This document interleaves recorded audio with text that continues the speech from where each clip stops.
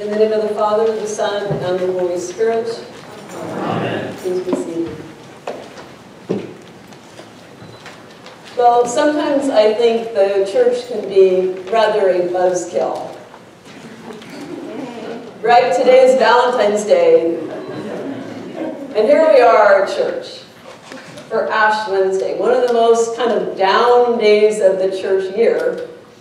And while people are singing hearts and flowers right now, God bless you for being here.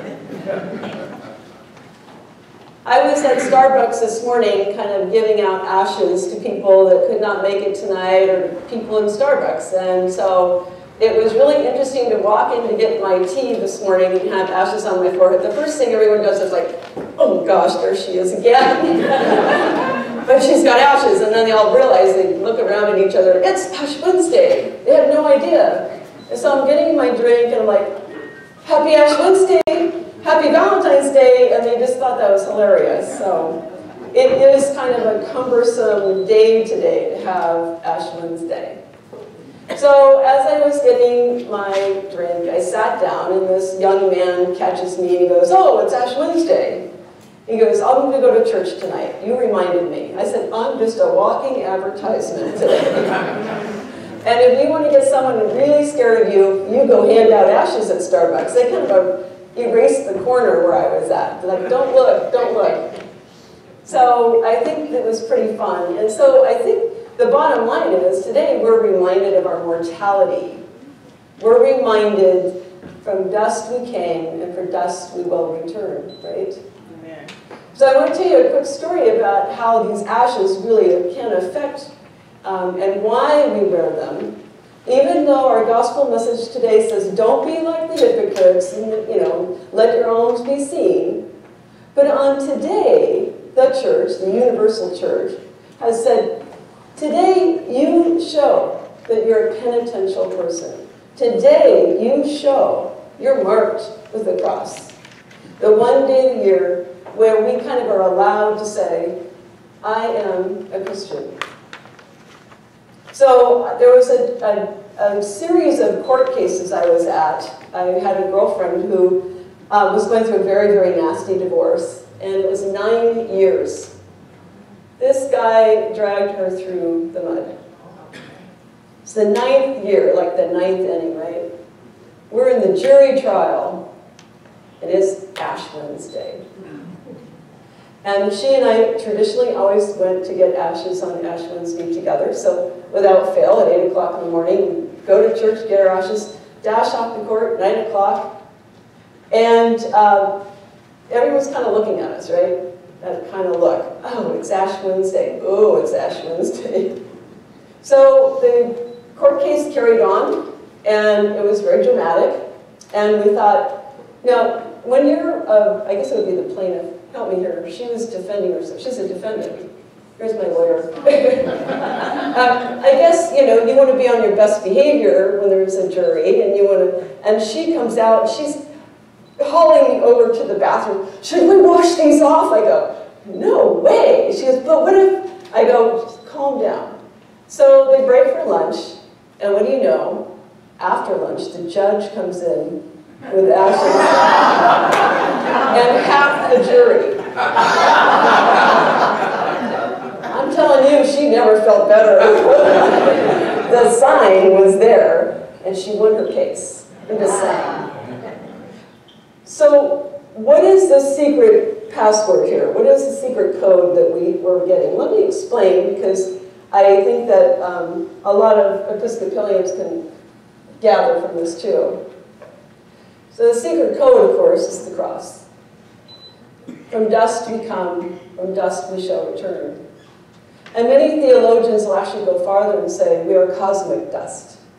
Because intergalactically, right, the universe started with dust, with stars, with cosmic dust. And so I love that, in that, we can consider ourselves from dust. Genesis says God created us out of dust. Well, the cosmos came together and God created us. And I think that is really, really the best way to look at the ashes. However, it does stem from our tradition in the Old Testament. When anyone sinned, remember the kings would actually repent of some of their wrongdoing if the prophets went after them, and they would rent their clothes, right? Put sackcloth on, and they would heap ashes on their head. So that's part of the other. You would repent, you heap ashes on your head. Now, our ashes actually, because someone asked me, what's the formula? These ashes are from Palm Sunday palms from last year. So as Jesus is entering Jerusalem with palms, as his triumphal entry into Jerusalem, right, to be king, they thought they would crown him king.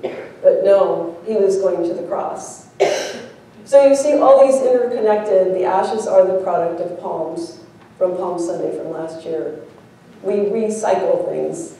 We're good Episcopalians. I would say that Lent is the time set aside in our church year for 40 days before Easter, not counting Sundays. So if you're giving up chocolate, you can eat chocolate on Sundays. But it's a 40-day wilderness journey, just as Jesus was tempted in the desert, right? So it's 40 days to Easter.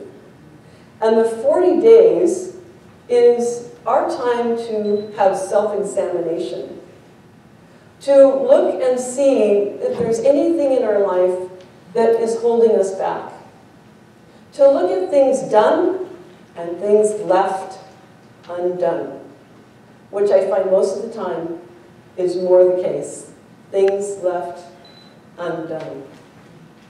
And so we, during the Lenten season, take the 40 days and really do self-examination as a penitential exercise.